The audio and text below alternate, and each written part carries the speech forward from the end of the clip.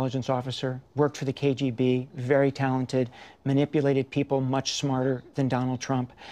He played this perfectly, right? He saw that Donald Trump wanted to be complimented. He complimented him. That led Donald Trump to then compliment Vladimir Putin and to defend Vladimir Putin's actions in a number of places around the world.